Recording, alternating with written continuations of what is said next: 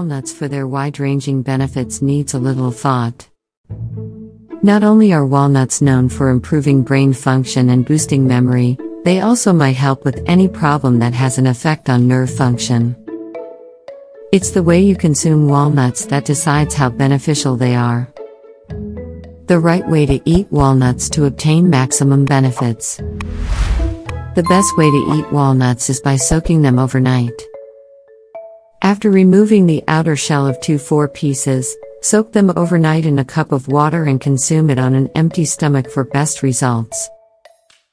What happens during this process is that it helps reduce bad cholesterol levels in the body. Health benefits of eating walnuts. There are many ways to get the benefits of walnuts, but 2 good examples are by eating raw sprouted nuts or consuming raw dried/unsalted chopped walnut pieces in a green shake. Walnuts are a superfood because they pack a lot in a tiny package: protein, healthy fat, carbs, fiber, vitamins and minerals.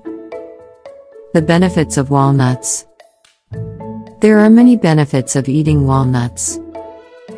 Walnuts are rich in iron, calcium, potassium, and zinc, which helps with metabolism. They also contain good fats that don't add calories or weight retention to your diet.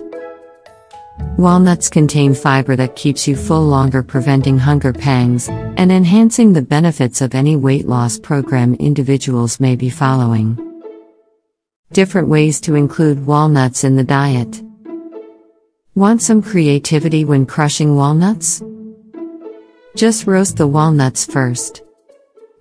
Of course, this is great for richness and taste too. Mix in some roasted nuts with your stuffing for a different exciting flavor.